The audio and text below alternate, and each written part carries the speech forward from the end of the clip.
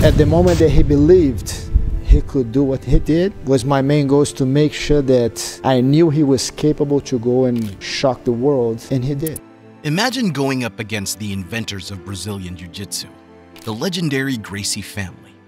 It's a challenge that most fighters wouldn't even dream of attempting, but there's one American who not only dared to take on the Gracies, but actually defeated them.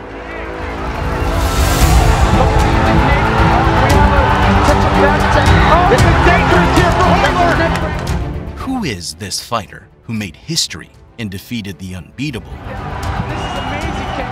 Do you know that this warrior defeated one of the top fighters of the Gracie family? Not just once, but almost again in the second match, only to be saved by the bell. But who is this mysterious legend? None other than the Twister, Eddie Bravo. Get ready to discover the incredible story of the man who shocked the world of BJJ and became a true legend in the sport. Chapter 1. Eddie's Early Days. Edgar A. Cano was born in Santa Ana, California on May 15, 1970. His last name was originally Cano, but he later changed it to Bravo after his stepfather's surname. Eddie has had a lifelong love of music. He played the drums and the guitar. He always wanted to become a famous musician.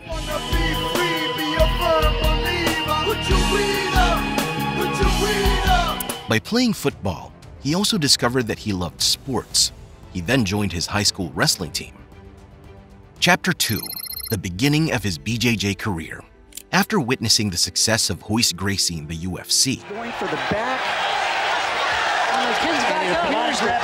Eddie Bravo started to take Brazilian Jiu-Jitsu classes under the guidance of the legendary Jean Jack Machado. I was in a low point in my life, but luckily I pulled through it. And for me, luckily I didn't have to do it, but I was training for just in case. Eddie quickly achieved blue belt status in 1998 and developed his own unique submission move, the Twister, from a classic wrestling position. This position consisted of putting an immense pressure on the neck and back, thus forcing the opponent to tap. After a year of hard work, he was awarded his purple belt and quickly began practicing his skills in a new variation of the open guard, now known as the rubber guard. It's on the streets or an MMA is you got to keep his posture broken. He believed this type of guard to be more effective in MMA and no-gi situations, and with relentless practice, he continued to perfect his technique. Chapter 3. The ADCC that made him famous. Eddie Bravo won the 66-kilogram division of the North American ADCC trials, defeating Mark Ashton, Sean Croisa, and Alan Teo. His victory earned him the chance to compete against the best grapplers in the world at the ADCC 2003 tournament. His first match was against Gustavo Dantas, whom he defeated via a rear naked choke. Many believe that that was the biggest upset, but what they didn't know was that even bigger surprises were yet to come. In the quarterfinals, Eddie Bravo went up against formidable 4-time world champion and 3-time ADCC champion, Royce Gracie. With Royce being the top Gracie at 66 kilograms, having won gold medals in the ADCCs of 1999, 2000, and 2001, he was the clear favorite to win the match and division. However, Eddie surprised the crowd and shocked the grappling world by submitting Royce with a triangle choke as the Gracie attempted one of his famous knee-sliding guard passes. Eddie's victory earned him a big name and fame, as defeating a Gracie is no easy feat. In the semi-finals, Eddie was unable to secure victory against BJJ master Leo Vieira, thus ending his impressive run at the ADCC. What a match! Wow! Standing ovation. How do you not stand up and give it up to me? Eddie Bravo made waves in the MMA world when he defeated Royce Gracie at the Abu Dhabi Combat Club World Championship in 2003. This shocking win sparked a fierce rivalry between the Gracie family and Eddie. Chapter 4. Creation of 10th Planet. Upon his return, Jean Jack Machado awarded him a black belt in recognition of his achievement. Hello, my name is Eddie Bravo, founder of 10th Planet Jiu-Jitsu, a global martial arts association with headquarters based in downtown Los Angeles. Eddie Bravo then founded 10th Planet Jiu-Jitsu in Los Angeles, a school that specialized in no-gi training and earned a reputation as being outside of mainstream jiu-jitsu. Eddie Bravo's 10th Planet system made its mark in the grappling world. The revolutionary system, developed by the master himself, took the grappling world by storm, quickly becoming one of the most successful grappling schools in the US and beyond. I invite you to come to one of our locations around the world and learn this unique system of martial arts where size and strength are overcome by science. Thanks to Eddie Bravo's savvy coaching and hard work, as well as the support of his friends and MMA commentator Joe Rogan, 10th Planet saw its reputation grow from strength to strength, becoming a staple in the competitive grappling scene.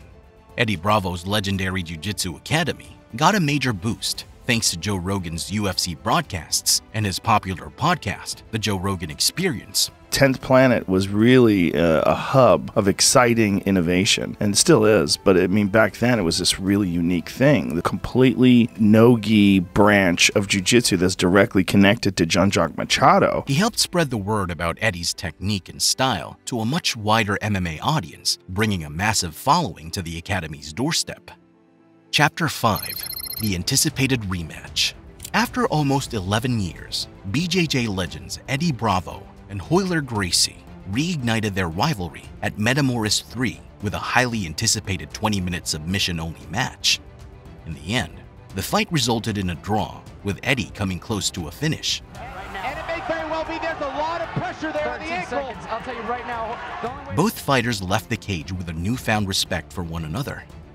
Before we continue with the video, be sure to subscribe and comment "I subbed" to enter in our monthly shout-out giveaway. Let's keep going with the video now. Chapter 6. Creation of EBI. Eddie launched the Eddie Bravo Invitational in 2014 to advance no-gi grappling to new levels. The tournament has attracted some of the best grapplers in the sport, including Gio Martinez, Gary Tonin, Gordon Ryan, Craig Jones, and Nick Rodriguez. EBI is now one of the most prominent BJJ tournaments. Eddie Bravo has brought a revolution in grappling through his focus on no-gi jiu-jitsu. His goal was to give fighters an opportunity to focus on techniques relevant to the cage without the need to wear a gi.